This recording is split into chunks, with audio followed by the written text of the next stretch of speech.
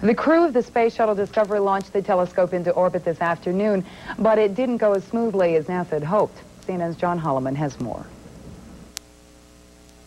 Hours of tension finally released. This is Mission Control Houston. PDRS officer in the control room here confirms the Hubble Space Telescope is released. This was the picture that NASA managers all over the world were waiting for. The Hubble Space Telescope, free from the Space Shuttle, floating in orbit, 381 miles above the Earth. They came about as close as you can come to free extravehicular activity, a spacewalk. But I'm glad we had the procedures in place, even though we didn't have to use them. And best of all, now Hubble is healthy. It's in its element. It's separated from the shuttle. But getting to this point took 3 hours longer than expected and created an atmosphere of tension throughout the space agency. The problems began shortly after the telescope was pulled out of the shuttle's cargo bay. There was a delay in unfurling the first of 2 huge solar panels from the shuttle, but it did stretch to full length and began to recharge the telescope's solar batteries. We're ready to deploy, and we hope to be working on our own and doing the telescope activities and get out there and start getting some science later on. But when the command was sent to open the second solar panel, it began to unfurl but stopped suddenly. A computer told the motors to shut down because the panel was under too much tension. Inside, astronauts Bruce McCandless and Catherine Sullivan began to put on their spacesuits and breathe pure oxygen for an emergency spacewalk to manually unfold the solar cells. Engineers finally decided to override the computer and force the panels out. When the command was given and the panels began to move, everyone breathed a sigh of relief. And we have wing motion. Okay, Houston, we see motion. Then, the robot arm was detached from the telescope, and the shuttle moved slowly away, opening the door on a 15-year lifespan for the most expensive science project in America's history. For the space program, a successful mission means more support. That sells it more than anything, and is the credibility of us doing it safely, without having to pull out view graphs and slideshows. They can see for themselves and judge for themselves. The shuttle is now keeping its distance from the space telescope as scientists make final adjustments before we get to see the clearest pictures ever seen in the history of astronomy. John Holloman, CNN. Earth orbit tonight. NASA scientists overcame a glitch today and removed a cap that covered the telescope's cosmic eye. Today's success was greeted with handshakes and smiles by the Space Shuttle astronauts who took the telescope to its place in space. Our report from CNN's Tony Clark.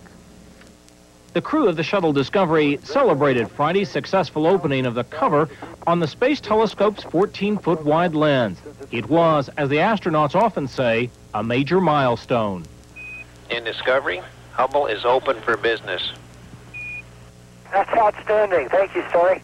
Problems communicating with the $1.5 billion telescope delayed the opening by several hours. Computers on the 12-ton observatory had put it in a protective standstill position after exceeding some of its conservative, pre-programmed operating limits. We're cautious, and that's natural. We've got a very expensive spacecraft here, and we don't want to do anything to jeopardize the usefulness of the telescope. Developers say there's no problem with the telescope itself. The repeated system shutdowns are a result of very cautious limits being programmed into the telescope's computers. Because you just cannot simulate everything on the ground. You cannot afford to simulate everything on the ground. And so you take a very conservative approach and you do the final learning on how to operate the spacecraft when it's in orbit. While the astronauts awaited word on Hubble's performance, they checked out their spacesuits, ran experiments, and took some spectacular photographs of Earth from 381 miles up. They even showed off their find from earlier this week. You know what that is, I bet. Not only what it is, but whose it is. Astronaut Sonny Carter lost the watch during a mission last November in Discovery. It was apparently shaken loose from wherever it was caught when the shuttle was launched. In honor of astronomer Edwin Hubble, for whom the Space Telescope was named, the crew took along a telescope eyepiece Hubble used in making his many observations. It's a great pleasure to have something of such historical significance and something that so directly symbolizes Edwin Hubble's fundamental contributions to astronomy. Now that the Space Telescope is open and safely in orbit, The shuttle has moved away from its position trailing behind Hubble.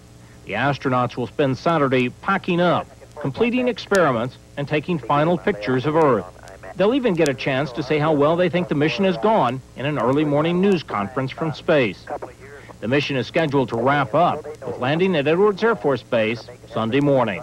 Tony Clark, CNN, Johnson Space Center. With the dawn sun reflecting on its wings, the Space Shuttle Discovery made a picture-perfect landing in the California desert this morning.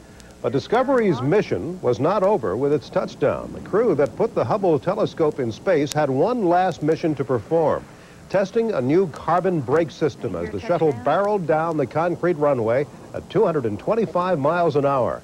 Discovery is the first shuttle to use the brakes, designed to last longer and withstand higher temperatures than the older ones. They worked. With the brakes and other safety improvements, NASA hopes to resume shuttle landings at Kennedy Space Center in Florida after a 5-year ban. After landing, Discovery pilot Charles Bolden had this message for children. It's unbelievable the vantage point you get from 330 miles. And for all the little kids sitting here, work real hard, study the best you can, set some kind of goals for yourselves, and then go for it. All of you won't be astronauts, but whatever you decide to do it very well. Do the best you can.